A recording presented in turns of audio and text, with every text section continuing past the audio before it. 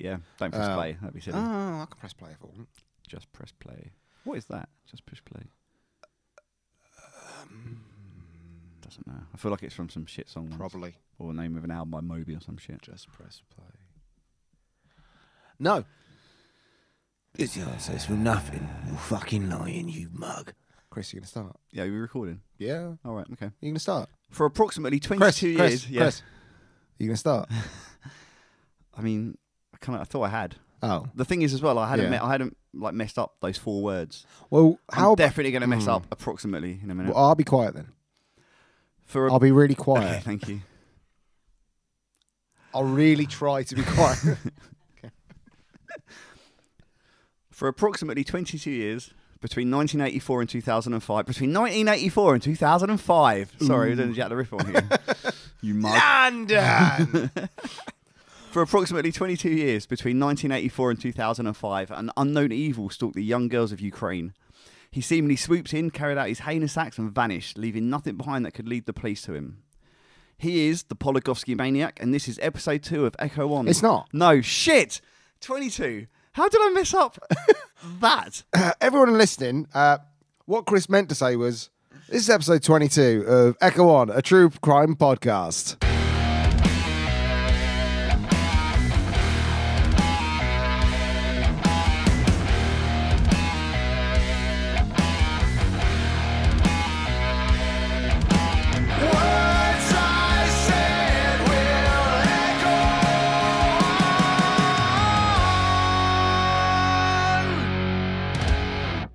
I'm Chris. And I'm Christian. And this is Echo On, a true crime podcast.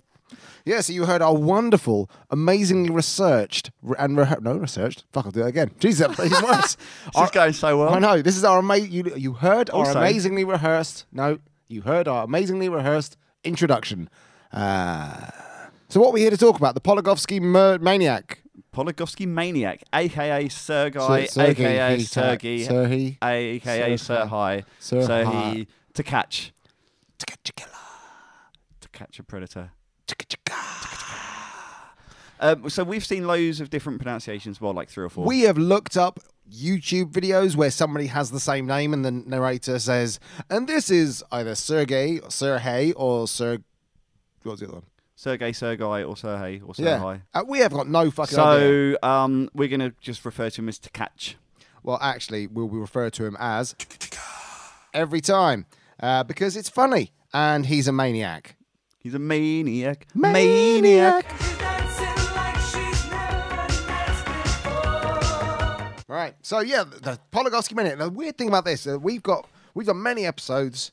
Well, according to Chris, we've only done 1 episode, but we've done many episodes. Yes. And we have had a wealth of material. Yes. Like Fred and Rose West. Yeah, just so much to go on, books to read. With this, the only printed stuff I could find was literally 4 pages in a book called Human Monsters Volume 4, and about 5 or 6 pages on the internet of the same stuff. Yeah. So, like, you know, the obviously ones like Wikipedia, Murderpedia, things like that pooling resources of everyone else, and none of them seem like official sources. It's like there's no like court transcripts, anything like that, no official words. So, yeah. And a lot of the information seems to be contradicting others or adding to it, and you're taking it as fact, but we don't know really how much is fact because there's no official stuff. Yeah, it's really difficult, and it's most of the,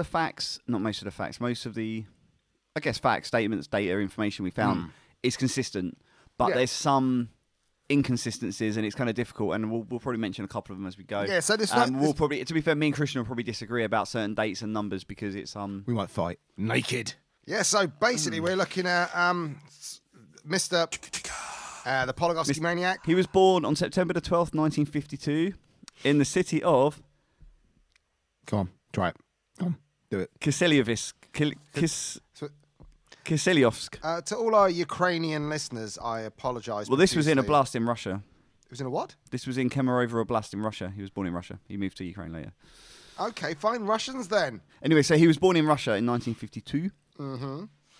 And I think he was quite an able student, but kind of not really interested, was he, in school and things like that? He was.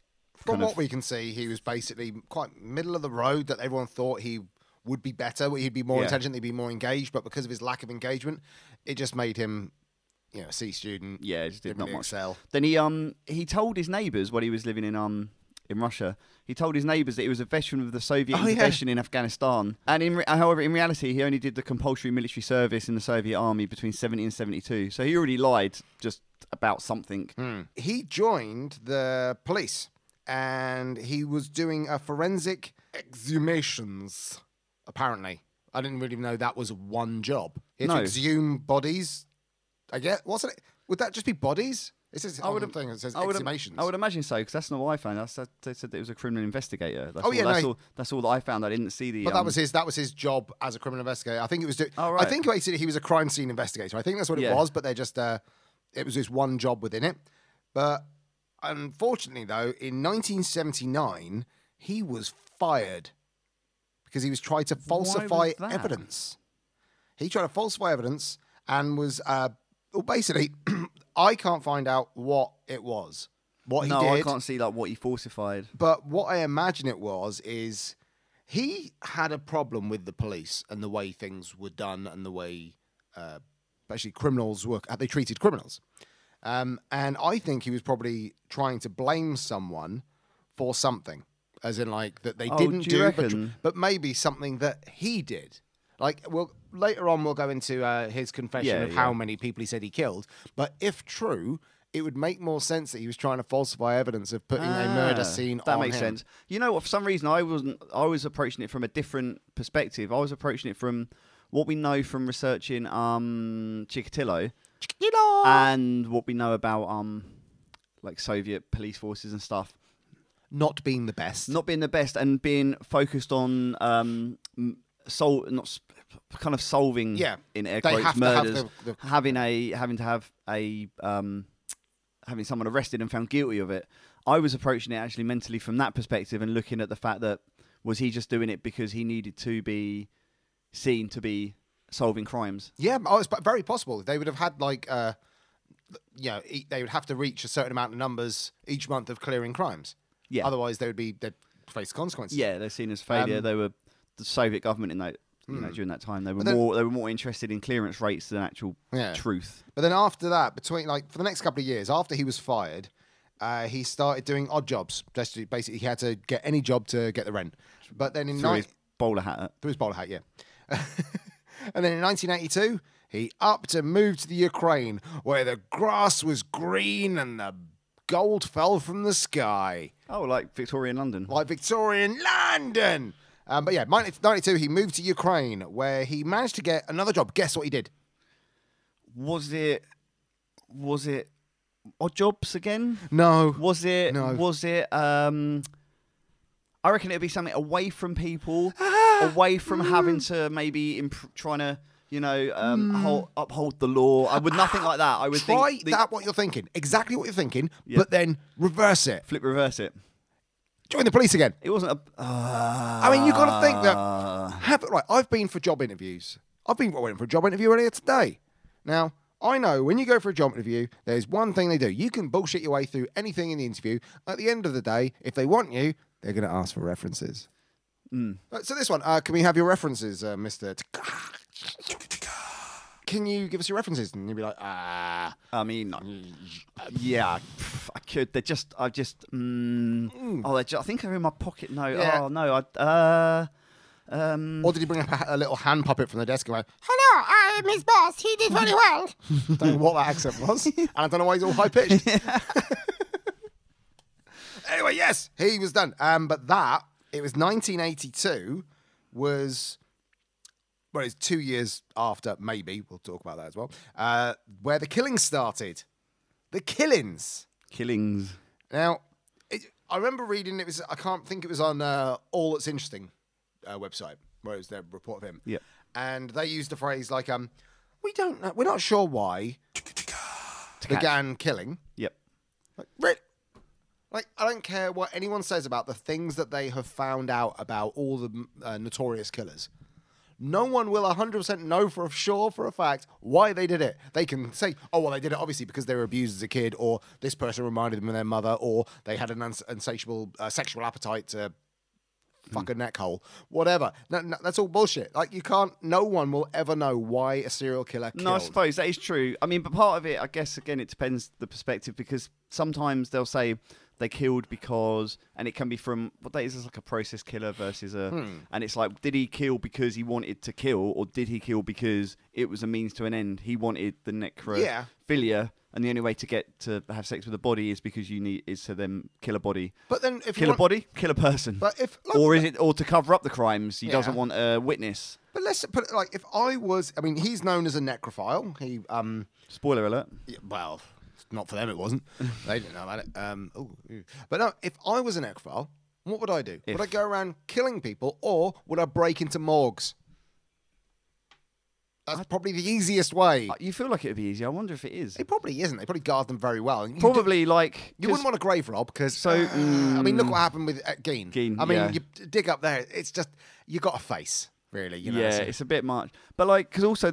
So he focused on girls 8 to 18. Yeah, which is... So if you're looking at it from a purely practical perspective, which he quite possibly was, it's going to be much easier to overpower a young girl than break into somewhere and go in somewhere. Yeah, I mean, I hate the fact that he's known as the Pologovsky Maniac. They say he's a necrophile, that he strangled and suffocated them. At no point do they call him a paedophile, which he fucking was. Yeah, that's true, actually, isn't it? It's kind of... like, literally, one of the worst pedo killers. Yeah, they should have called him the Pologovsky paedophile. Yeah. In this website I'm looking at, it does say... Is it Wikipedia? No, it isn't. It's a different one. It's a prolific Russian paedophilic, hebephilic, what's hebephilic? Ephebophilic and necrophilic serial killer rapist. What's a hebephilic? And one-time proxy killer. A what? A proxy killer. We'll get to that later with the arrests they made. Oh, right. A hebephilic is adult sexual attraction towards pubescent children. That's literally a paedophile. Why are they giving it two different names? What is one? The attraction. The other one is the doing it? No, so hebephile, it's to do with who have at least started puberty and have signs of adult sexual maturation, generally between 11 and 14. So a paedophile covers everything, and a hebephile is like a more like just. So like he's only, but you can only be one. Really. Early puberty. You can only be one. Like if it's a categorization of the other, you can't be both. He's just a paedophile. Yeah, because he's covering everyone from 8 to. Yeah. I mean, and what was the other one? Ephebophilic.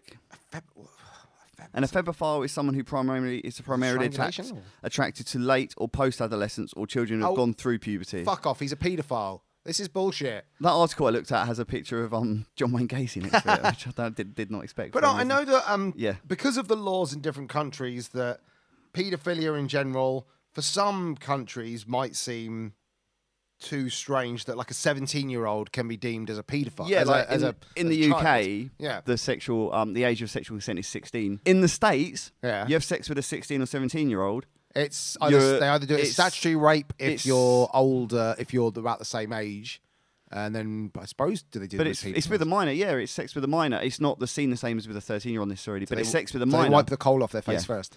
So it's sex with a minor. So a lot of those things like Epstein and stuff like that, it's like 17-year-old girls in America. There is younger ones as well, but there's like photos of Prince Andrew with a 17-year-old. But they class him as a paedophile, even though there's no evidence that there's no one lower than that. Like, as in, I don't really know. That's the question. I don't know, but yeah. So if that is in the UK, it would be frowned upon to have like an really old guy with a 16 or 17-year-old, but it wouldn't necessarily actually be illegal. Yeah, I mean, I do see the issues with like branding a lot of people. When you look at someone like Ian Watkins or Serhiy Tkach, and then you look at someone like Epstein. If really the youngest he was with was 16, 17, and like yes, they would all be labelled as paedophiles. But it's like, I suppose the hebephilia and all that thing is a better class, because then you can actually put better, more appropriate punishments. Yeah, absolutely. Because someone like Watkins, if you're going after a newborn baby, you're more that is an insanity thing where you need to be mentally treated. Like, no, prison won't do shit for you. No. Whereas if you're dealing with somebody who's Epstein, either he's murdered in prison and they say he hung himself, or you just give him a jail term, because it's like it's not really a mental deficiency on his part. He's just a criminal. We're going off the We can't have to, though. path a bit. No, it's fine. But no, I was just going to say, but like, it's interesting with Epstein.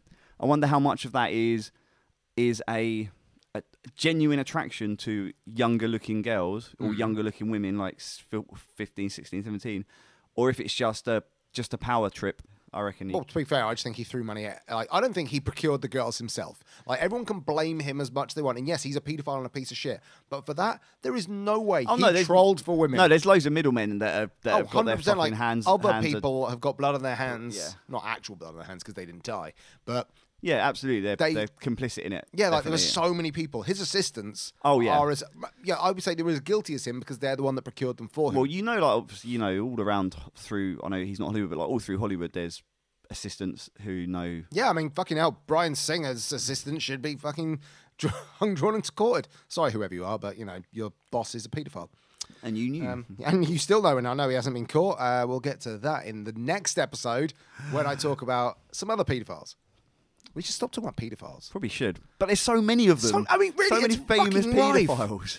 So fucking right. I mean, growing up, when I was looking at, like, when I was, I used to watch films and all that, I had no idea what, like, paedophilia wasn't a thing that was, like, talked about as we didn't know the word. It was basically that creepy old guy. Yeah, it was kiddie it was kind of laughed about and talked in whispers and be like, oh, he's a bit creepy, isn't he? Yeah, and it's like, oh, look at him. He's touching that kid. Oh, and even when I was a kid, we did that. Families, like, TV was doing that.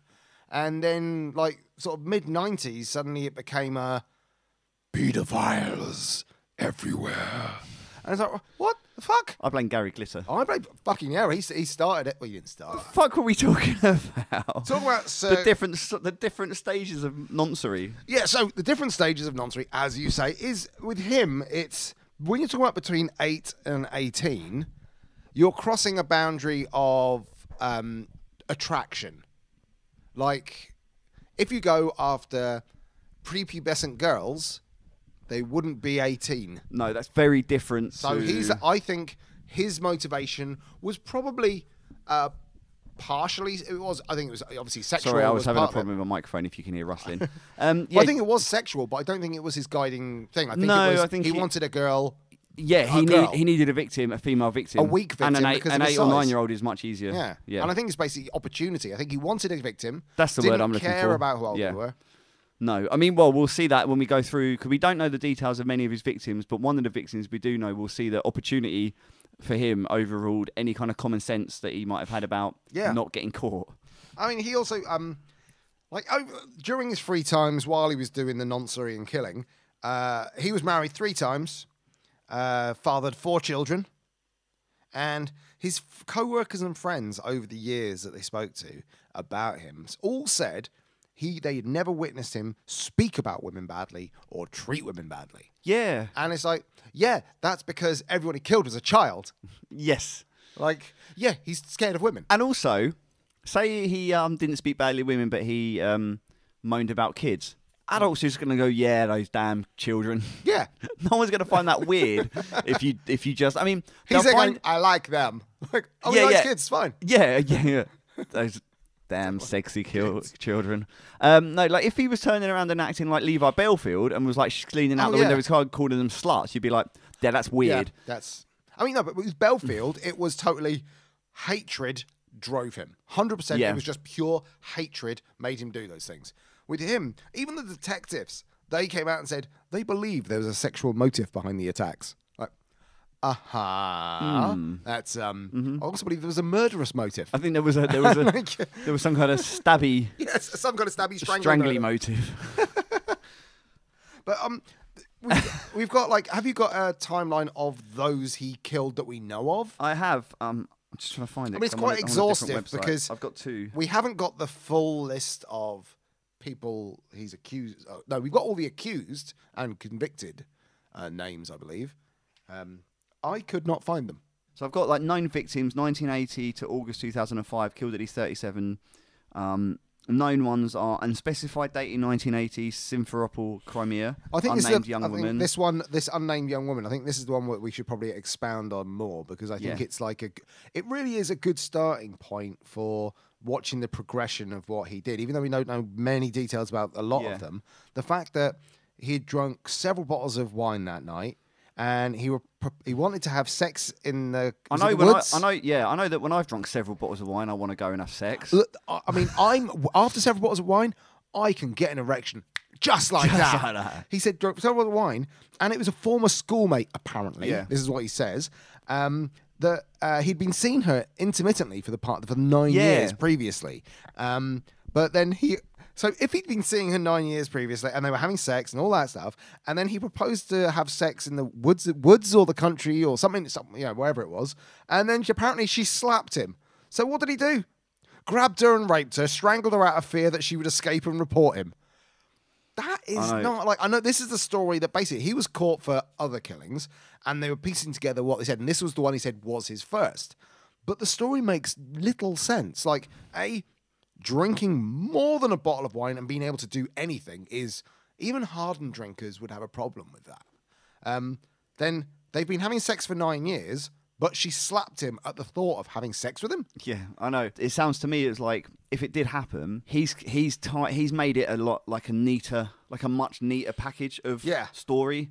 When in fact, probably what's happened, he's probably like got fucking sexually aggressive with her and like maybe taken her out to the woods, like forced himself upon her while he's absolutely hammered. She's having none of it. She hasn't just slapped him. She's probably been like kicking him off, and like trying to push him off and everything like that.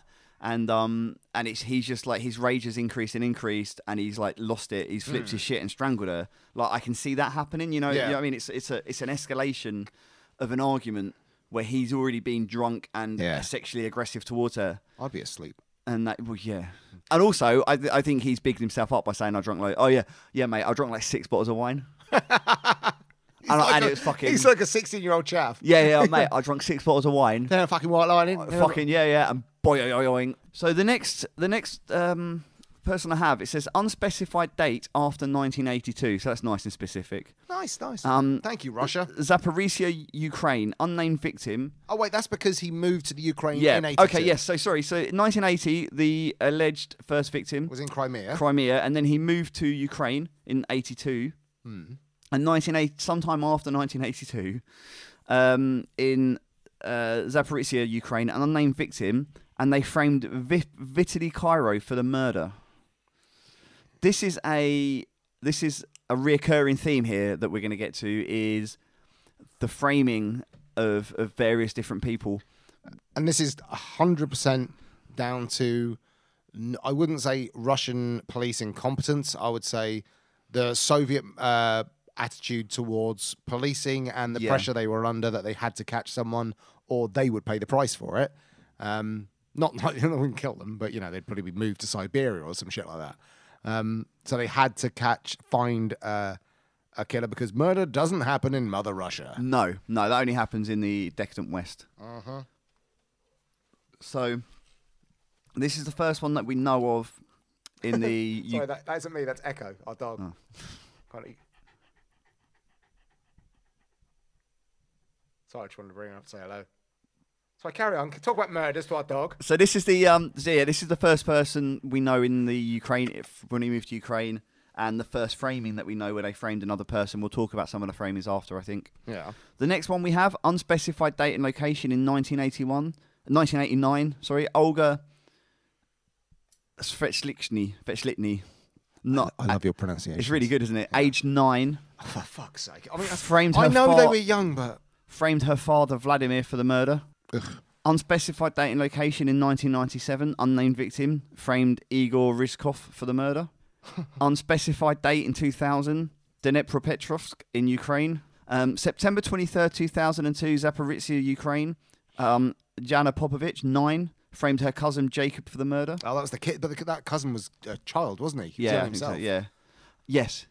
Unspecified date and location in 2004. Svetlana Starostina, 17. Framed Maxim Dmitrienko for the murder. August 2005, Zaporizhia, Ukraine. Katya, 9. Surname unrevealed. Attempted to frame her father for the murder. But no, there's a note on this as well. Also killed numerous other victims, though a final body count is unknown. From 1980, get ready for this number, from 1980 to 2005, he is estimated to have killed more than 100 victims in total. Thing is, this is from when they charged him, and then he suddenly started offering up all these because basically they charged him. We'll talk about in a minute the actual how he got caught and all that, but this part, when they charged, he started confessing, saying, "Oh, I did a lot more than that," and said 100, but didn't give actual details. He gave details about all the ones that they had, but not about those, apart from the one beforehand, which was the first one in 1980, but still quite vague. All right, he saw her for 9 years, and they don't know her name. No, it's really interesting, isn't it? So yeah, they said they were on and off again, kind of lovers or whatever for 9 years. We don't have any details of her name. He states that he had drunk several bottles of wine, went out to the woods, as we said before, wanted to have sex with her. She slapped him, so he strangled her, as you do. As you do, yeah. But so I was thinking about this, and I was thinking, like, maybe. So if we assume, first of all, we assume it did happen. I'm sure it wasn't as clear as, like, let's go have some nookie in the woods, and she went no and slapped him, and so he killed her. I'm sure he was drunk. Also, I bet he didn't drink several bottles of wine. I bet he was showing off to the police saying, unless it was 7 of the little mini bottles he had in hotels. Yeah, yeah. So he literally had a glass and a half. He raided the minibar at the, like, Hilton, Moscow, or something. Because that's where he stays. Yeah, and then he says that she slapped him, and so he killed her. I'm sure he was a drunk arsehole, was being really sexually aggressive towards her, forcing himself upon her and stuff. She was fighting him off, and he was just a drunk, angry little turd. Lost his shit and strangled her, and just fucking dumped her body. Because then he says that he phoned the police. Oh yeah, but then they didn't answer. He got irritated because they were there. Oh no, the officer eventually answered, but he got irritated because the officer at the end of the phone refused to identify himself. Oh, that was it. Yeah. So then he hung up. He wouldn't tell. The police wouldn't tell him who Tkach was talking to. So Tkach got the hump and hung up and was like, "Nah, I'm done. That's it. I'm a killer now."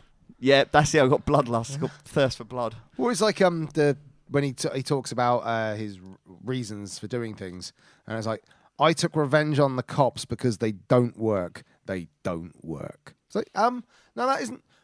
Kill a cop then. If you hate something that much, don't kill innocent kids. Kill what you're after. No, don't kill anyone. Don't. We're not. But that makes no sense. He had like various though. He also said, wasn't it? It was I think another time he said it was like against the women who wronged him, him and rebuked him earlier on in his life. And he was known like even though we said that. His friends said, "Oh yeah, he's never said a bad word against women." Blah blah blah. His ex-wives, they all divorced him because he was violent towards them. Yeah, absolutely. That's what I found that interesting. He was a drunkard and was violent. He was a violent drunkard, and then he drunkardly murdered someone. Yeah.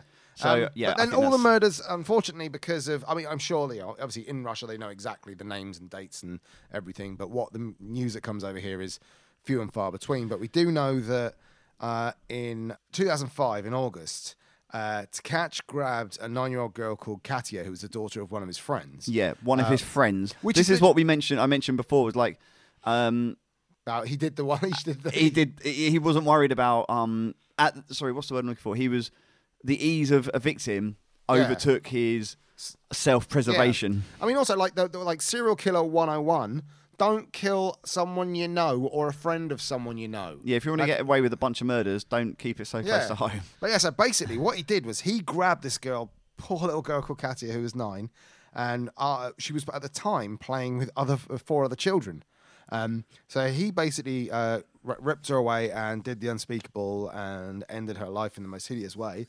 And then what did the absolute stupid fucktard do? He turned up at the fucking funeral where her friends were, who all identified him. Told their parents, who told the police, who went and knocked on his door. And being the utter fucktard as well, he took jewellery and makeup accessories as trophies from his victims and kept them all. So when they raided his house, they found it all. But even though they did that, they found him, they banged him twice. They they linked up the jewelry to unsolved cases. Yeah, he confessed to 37 He almost of them. instantly confessed, didn't he, to loads of them. But then he was saying, "Oh, I've done over 100," but wasn't he knew enough about the 37, like how tall they were, where they were buried. But yet the other ones that he claimed to do didn't know that much about it. It's like flights of fancy stories, like I drank 1 million bottles of wine and I killed 1,000 women with a mighty erection. Yes, mighty. Why does he turn like an old English? I had a mighty erection. Yeah, so he was like going, I personally think, yes, it was 30-something. They know he did that. Yeah. This 100 number is... No, I think he was just trying to be Billy Big Bollocks, wasn't he? Yeah, and it's... It was like, Chikatilo who? Fuck that guy. 52. Well, there's also this one time that he talked about wanting to be the biggest serial killer, Yeah. which they all seem to have. Yeah. Like- so he Like just the probably chessboard just fucking killer. lied about his... Yeah. That he did the same. He wanted to be the biggest. He's Russian as well, isn't Yep. he? Like, yeah, so which is a strange one. But then also for the 37, we talked about this before the episode started about he was one killed by proxy. Yeah, by proxy. And I asked him what that meant, and So it's really fascinating. what that means, so we'll go back to one. So in 1989, Olga, I think is it this one? Yeah, Olga Fetchlichny 9. He killed her. It's great pronunciation. And then he framed. I think I did okay. And he framed her father, Vladimir, for the murder, and he was found guilty and spent time in prison. So This was 1989. This happened. In the year 2000, so like 11 years later. Sorry. Math fail. Yeah, 11 years later, Vladimir Fletchnik, oh, fuck's sake. Vladimir, the father of the 9-year-old victim, Olga, killed himself by hanging in prison. So he goes down as a victim of Tkach's because it's by proxy because he framed him. But this poor sod, he'd spent like a decade in prison. Being known as killing his 9-year-old daughter and finally hung himself in prison. You think that, like being accused of something you haven't done, if enough people say you've done it, do you start to doubt that you're insanity and think I might have done it? Maybe, yeah. Which is especially in the conditions he would have been in those absolutely prisons. Been awful, and he would have felt guilty anyway. He probably already felt like he'd let his daughter down. But yeah, so that's a murder by proxy. But it's just like, so awful. But also, when he committed suicide, he was still awaiting trial. He was awaiting trial for that long. A decade, like in kind of jail, effectively, because you're not even found guilty of anything. I mean, but then they jailed up to, in total, they think about just up to 10 men for these 37 murders. But even when they knew for a fact Tkach had done them, and after he was convicted, some of them, it was a few years before they were released. They didn't want to admit. Maxim Dimitrenko, he served 7 years in prison for a murder that he didn't commit. And he still had to... He's one of 6... So on this article, it says one of 6 people, but I heard more that were wrongly convicted of the murders. And he remained in prison 6 years after Tkach confessed. That's like... So he served 7 years in prison, and he served 6 of those after Tkach had confessed to the killing that he had. I mean, I get that there's the Russian penal system at the time, the Ukrainian penal system at the time wouldn't necessarily be, have all the mod cons or anything. But you think when somebody's been found to have done something wrong, you clear your mess up. And also, I totally get that you don't just take the confession. No, but you take the conviction. You take the conviction, though. Yeah. The confession, go, no, we need to keep the other guy in prison. He could just be talking shit. But as soon as they convict him of it, you've just got to quash that. But he served, 6 extra years. Oh, there's one good thing, like... we're talking about his motivations again. They say they're in because he claims one of the at the trial anyway that he felt intense hatred for women because of the way his wives had treated him. But a lot of the investigators say he never showed signs of any misogyny, which we talked about that earlier on about like him saying them saying he's never said anything bad about women or anything. But then saying it's all about women, but then saying it's all about the police. The police. He didn't know in his own mind what he was doing. I think he was trying to justify a reason for why he had an urge to do these acts. I mean, he did during his forensic knowledge came in fucking useful. Yeah, we'll talk about that in a second. Actually, we'll talk about how he got away with it for so long, won't we? Yeah. I was just going to say actually, I had a little bit more to add for this one innocent man. This what was he, Maxim? Maxim. So he was arrested on September the 29th in 2004. Maxim was drinking beer in a local bar in eastern Ukraine. On the night the body of a girl, Svetlana Starostina, was found nearby. The 17-year-old had been raped and murdered. The next day, Dimitrenko was arrested along with another man. But apparently, so they arrested 2 guys. Apparently, the second suspect had a heart attack after questioning and was taken to the hospital. So Maxim was the only one left. Oh, so they just had So they just picked him. Oh, that makes sense. So they didn't like the other guy, who was also not guilty of it. Just he had a heart attack. So I got to just let him go get away, and they just, we'll just do this. And they said he says that they forced confession from him. He said they did not have to beat you hard as they had other means. One of them put a gas mask on my face and didn't let me take it off for days. Oh, Jesus. I've put a gas mask on. I was like, oh, what's this like? Put it on like after 5 seconds and they go, I can't do this anymore. He said that this is his quote. Then they brought me to a prosecutor who asked me if I did it. I said no, which was my big mistake, as the police took me back to my cell for more torture until I told the prosecutor that I did it. He was sentenced to 13 years for the rape and murder of Starostina. Fucking hell. Wait a minute, only 13 years? Yeah, I know. I feel like this is going to be in a hard. It's not like you're not going to like Belmarsh or anything. No. This is a lot harder. But I wonder as well. Like, I feel like maybe they knew that he didn't do it, so they didn't give him life. They just gave him 13 years, and we found someone. Maybe, yeah. So later that year, so literally the same year that he was found guilty, but they refused to send Dimitrenko's case back to investigators before eventually agreeing in 2008. So it took 3 years for them to even put it back to be reviewed. So, and then had to wait more than 3 years on from that to be released. For all we know, I mean, this Maxim guy could have been a piece of shit anyway. Oh yeah, maybe. And he could have been like, they're going, we don't want to let him out. Or he could have done stuff in prison that he was being punished for. He could have beat up other prisoners, tried to escape and broke the rules, so they had to keep him there for a few more years. That's the thing. We've got such little information. All we know is, it took that many years. And we can be all up in arms going, this is not right. How could they do this? We haven't got the facts, unfortunately. I've got I've got some more names here as well. Oh, cool. So, cool. Literally the opposite. Vitaly Kera, I don't know. Vitaly was jailed for 5 years. Mikola Demchuk for 5 years. Yakov Popovich, then 14 years old, was jailed for 8 years. Mikhailo Marasenko for 3 years. And Serhiy Tkach for 15 years. And all of those have since been released. Fucking too little, too late. As well as that Vladimir, who was detained for raping and killing his daughter, hanged himself in his cell before his trial. And was later convicted of that rape and murder as well. Prosecutor Shader said these people were all tortured and forced to confess to crimes they did not commit. It's still an ongoing thing as well. They're trying to get the Ukrainian justice system to try and give some kind of compensation, which they don't want to do. Yeah. Or they say that they're entitled to it, but just never give it to them. Well, yeah. So then, should we go over how he got away? Yeah. with it? How did he get away? So we're looking 22 years, 37 plus victims, framed people. How did he get away with it? Well, he was basically. We've got to think. He was 28 when the first murder in 1980 happened. Yeah. He wasn't an old guy or anything. He was a young police officer at the time. He'd already been fired for being a police officer once. So by the time he got the second job in Ukraine as a police officer, he was only 28. Yeah. So he was early 20s. He was already falsifying evidence and learning stuff.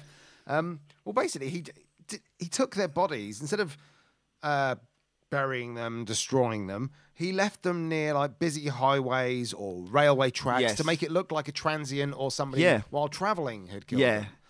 Which is literally a transient, but made them realise that it was like a homeless person I meant. But yeah, so I think that's really interesting. It straight away brings it away from anyone local to the area and more of someone passing through, so you're not looking necessarily at the local community. Yeah, I mean, when he left them the police, when they found the body by the roadside, they automatically assumed it was a trucker, most likely. Yes. When they found a body near railway tracks, they thought it was a businessman travelling back from another city. Yeah. Because bear in mind that even back in the 80s in Ukraine, it's not like a massive amount of tourism or... Oh, no, absolutely. It would have been closed off to the west, so it would have been just other, like, Russian Republic people from the various... But he also, republics. I mean, his work on the forensics, I don't know how... Like, people are, I think, giving him credit, like, too much. Like, because it's not like he was a... Like, he said that, he cleared up with a vacuum sometimes. I mean, he's no Dexter. No, but there's, like, I read that he cleaned up with a vacuum some of his, the hairs he left. It was like, what vacuum? Where would he get a vacuum from? Like, these are people like by the roadside. I don't know. Did he plug it into his lighter in his car? Maybe. I don't know. But then he also like doused their bodies in like cheap perfume, put it around the area to cover his scent. Yeah. Another thing I found really interesting was he would choose, like, was it roads or things that had just been freshly laid with new tar? Oh yeah, yeah. Because it was fresh, it's had a really strong smell. It put the scent dogs off. Yeah. Didn't it? And they couldn't track his smell, which is like just incredible. Like, I've not seen, from all the things we've read, I've not seen a serial killer that's has gone to those lengths to do those things. He also like cleaned up semen from the crime scenes and things like that. But it's apparently. like that. I mean, to be fair, we don't know how he did it. It could have been as simple as he had a bottle of bleach, and probably. To be fair, I doubt he's going to be there cleaning the site like meticulously. It's going to be literally he's going to be throwing like bleach everywhere. I bet he didn't have his own little bottle of like vinegar and bicarb or whatever he has like in a little spray a bottle, little toothbrush to just do a little hand vacuum. Mm-hmm. A little dirt devil or whatever it was. That's him.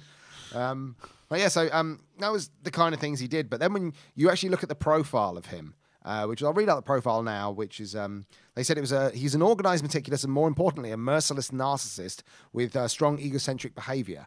A cold heart, resentment, and an inability to maintain long-term relationships, and an eagerness for revenge. According to the psychologist in the case, Tkach also had severe anger problems. He suffered from intense irritability and was extremely aggressive. To the detectives who were on the case, he was a sexually motivated psychopath who savoured the fame he was receiving from his serial killings, which makes sense and feeds into the fact that he would start saying he did more. He would start making, I drank 1,000 bottles of wine and with my mighty erection, bat someone's death with. My mighty erection. It's like... you know what we didn't actually talk about, which is horrible, but we didn't actually talk about how he did what he did, like his MO. As we talked about his MO in loose terms, but we didn't talk about specifically what he did, because I think that was also truly horrifying, but also kind of interesting, because he wasn't. Let's go on to it. He didn't butcher people with knives. He wasn't. He wasn't Chikatilo. No, he wasn't. Chikatilo. Yes, Chikatilo. He would put pressure on the carotid artery. So like I guess probably like a sleeper hold, like a reanimated choke, something like that, cuts off the blood to the brain. So he would do that until they die. So they fall asleep and then they die. So there wasn't blood. He didn't have blood everywhere. But he would often rape the girl either before and or after the act. Yeah. So he was a paedophile and a necrophile. So, I mean, he was an evil piece of shit. It's just horrible. The only thing we can, I suppose, get some respite of comfort in is that some of these victims weren't at the hands of someone like Chikatilo and being butchered. They died, and it's as horrible. It would have been but scary, they wouldn't have felt the pain of what Chikatilo did to some people. Yeah. It's a horrible thing to try and... From my experience of going unconscious from my carotid artery being blocked and no blood going to my brain, it doesn't hurt. It's weird. You just feel a bit lightheaded. He's not joking. He literally... it happened. Yeah. I was competing in a competition. It didn't you happen didn't in just in the street. It wasn't weird, and I didn't have like a strangle wank or anything. It was... it was a competition, and competition. I got triangle choked, and I won.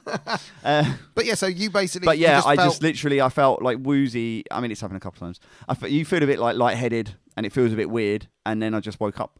With an undetermined amount of time after, just kind of woke up again. But I hope that happened to his victims. I hope that, I don't know how much we know, how they, because with the little information, people say, he raped some of the girls before and after. Yeah. I don't know how much of what the amount of that is, but I hope none of them were before and they just had a sleep. Yeah, absolutely. That's kind of got to do to yourself to try and make it slightly more palatable to read. I mean, to be fair, this one was a lot more palatable because of the lack of information. If we had the detail that we had on Chikatilo, no, I don't think it would have been fucking sickening. I think we would have chosen it, read it, and decided not to do it, because we've done that on some other cases. I mean, with Chikatilo, we can sit there and go, right, we know it. We know, we've done it, we've covered one disgusting pedo butcher. Yep. This one, it's different because it's not necessarily the crimes that we're focusing on, but the fact that he did people were framed for it.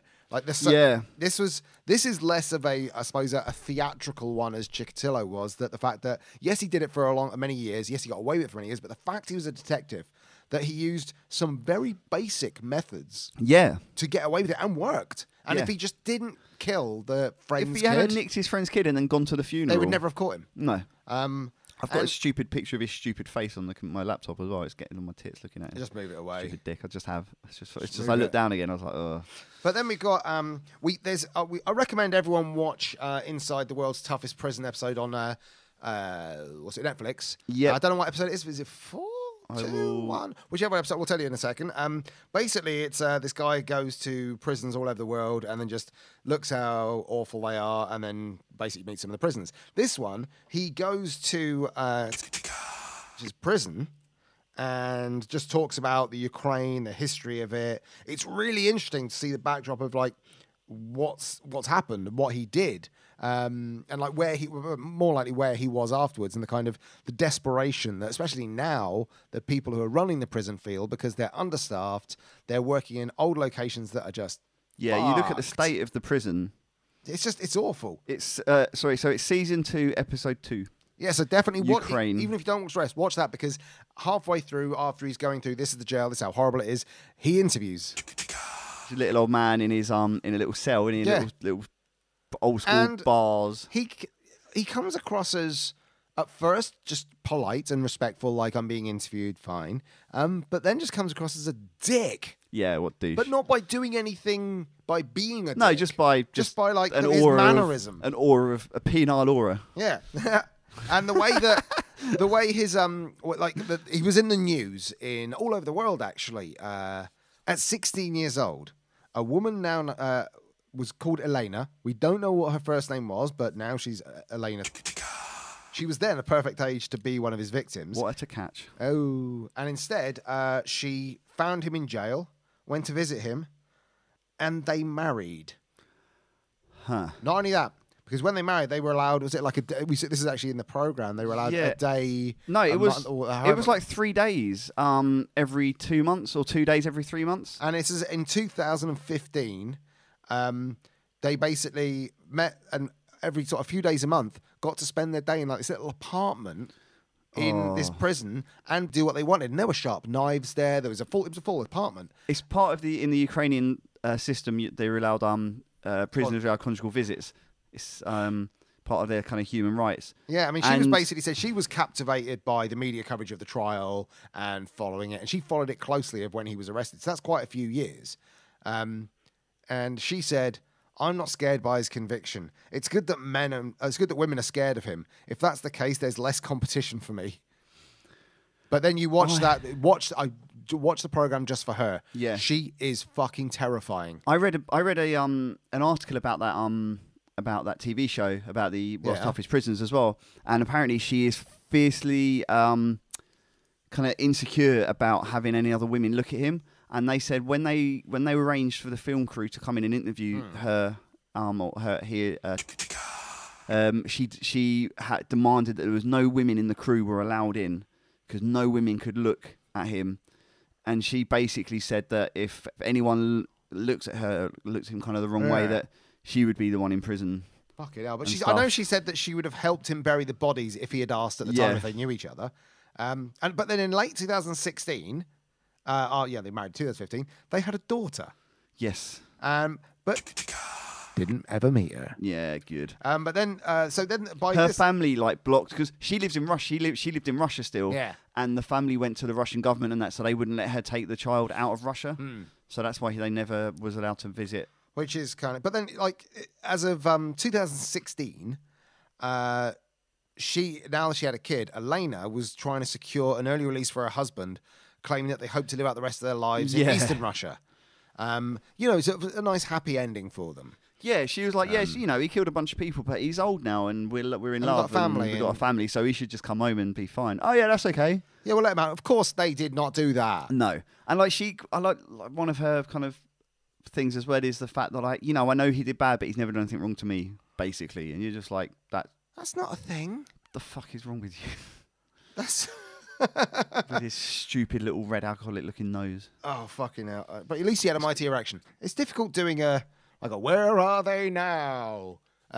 Where is he now? In the ground dead. He done died. He done died. So her plans, Elena's plans, were absolutely ruins.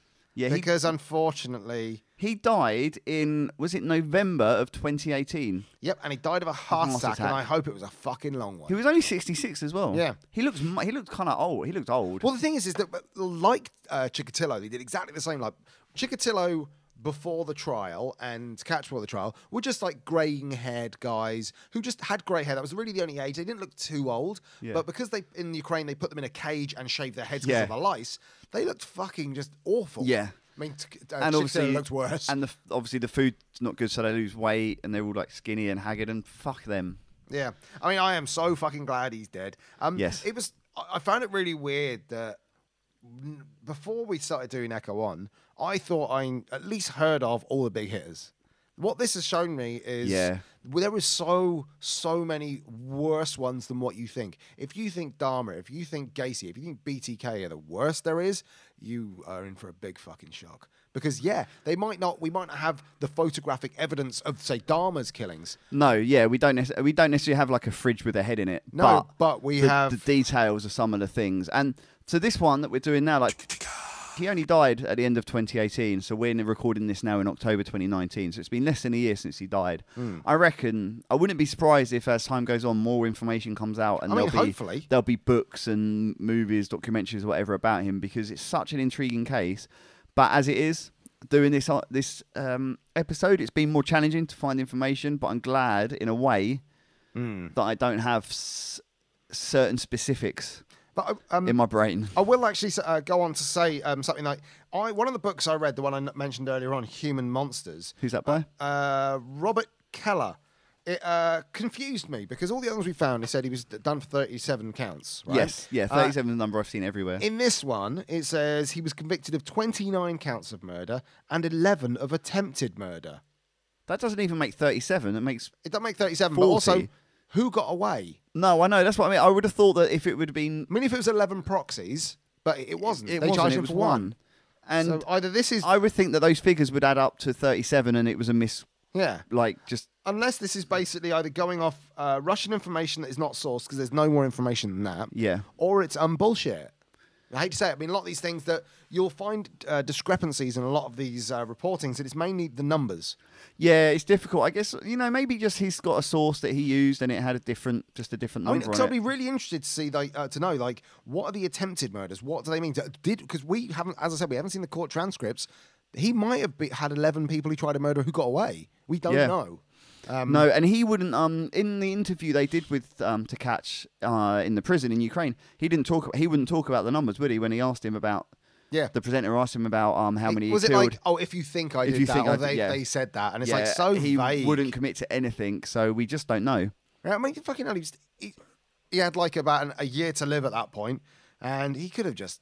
For the sake of his victims, even if he didn't give a fuck about them. Yeah, but if he would have got the media attention. Narcissistic psychopath, he needs to control the narrative. If you're a narcissistic psychopath, then say you're going to do it. You need someone to come along, so you're going to go through all the killings and tell everyone where the bodies are. Finding 100 bodies, or at least finding evidence of even another 10, would get him world renowned. Maybe if he was sick, he would have done it. Yeah. But maybe he wasn't ill and he just had a heart attack, so he never had a chance. I wonder if he was ill and he had a long illness, he would have actually kind of then taken that time before he died to control the narrative for that amount of time and go like, I'm going to do this, I'm going to do that, start demanding things, working with an author, a journalist. For a nice ending to all this, a nicer ending than the death. Yes. A nicer ending. Okay. His wife, Elena, she loved him. She loved him. He died. Yeah. The prison had to give him a burial because no one came. None of his family came to collect his body. Didn't. No one picked up his body. So he was basically just disposed of in a normal prison graveyard. Yeah. Fuck him. Fuck you. So also proving Elena was not there loving him. No. It was literally I think she liked the attention. Yeah. Was probably hoping that she would be a victim. There's that kind of mentality around it. She's obviously a fucking batshit one. Yeah, she's, I think, a troubled lady. I get people who become pen pals with people in prison because it's a kind of you're doing a kind of community service in a way because you're giving hope for a connection with someone. Yeah. And it's kind of when you get to the point where you fall in love with someone because they're a serial killer and you go to the prison, then end up having sex with them and having a kid. Like when she was 16 and she was 16 and watched that interview, she was exactly the age range of the victims. Yeah. She was a 16-year-old female. Could have been her. Like, I don't know, not do that. Just don't do that. Because at that point, like, let's say you did actually say, for argument's sake, let's say no, we're looking at this wrong. She actually fell in love with him, and it was kismet. Like, there's that there's one person in the world that she's undeniably attracted to, and she couldn't explain it. It was the heavens opened and God reached down his hand and went, this old creepy man in this cell is the man who wants to chuck his 3-bottle in erect cock in you. Now go to prison and do that. And she went, I can't have to, God told me. So she went there, and it's all preordained. It's all lovely. Yep. She basically gets done by a complete mental, and she's got baby in her. Gives birth to baby, raises it, he's dead.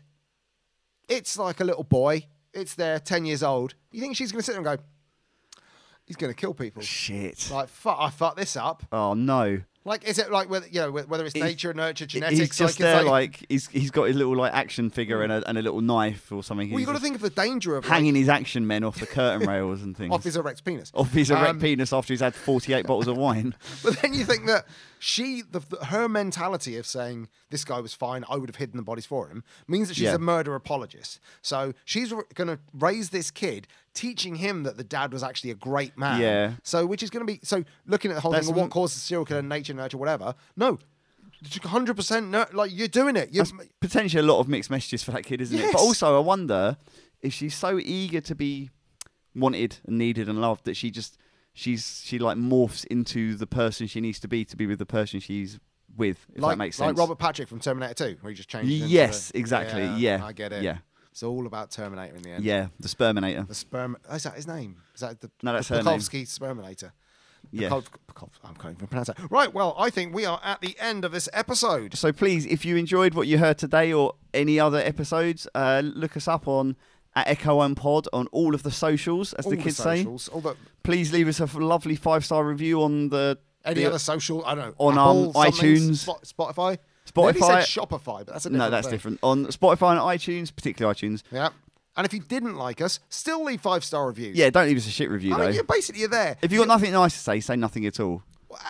Or lie and say something nice. And you know what, actually? You can give us 5 stars and say you suck. Yeah, but just give us 5 stars and say you suck. Like, the worst thing you do is give us no stars and say you're the best people ever. Yeah, that's terrible. We have got a couple of really nice reviews that have come out. Actually, they're really lovely. Like, we did get one lovely review from Erin from Fortville. She said, "Love from America. I adore you both and love the podcast." Love from England. We both adore you. Thank you so much. Thank you. That's absolutely lovely of you. Unless, of course, you're actually a catfish. Not an actual catfish. Not like from the sea. Not like that. I'm talking about you're actually not Erin. You're a guy called Eric. And you're sitting there going... I don't know. I still adore him. No, I would. Just say your real name. But no, Erin, thank you, Erin. That's wonderful. It's really lovely. And it's cool. We got a lovely one from Ryan from the Clive Barker podcast. Saying it's a great podcast about difficult subjects. I mean, I'm basically bigging ourselves up by reading our own reviews out now. I mean, it's nice. It makes us feel special. Yeah. I mean, we're not used to this kind of thing. We expected when we released any of our episodes that basically it would be Chris's parents and my girlfriend listening to it. That's it. Yeah. But we've got hundreds of listeners across the world, and we absolutely adore you all. We're sorry if we offend you ever, but we ain't going to change. I've been Chris. I've been Christian. And this has been Echo One True Crime Podcast. And once more, this episode was about...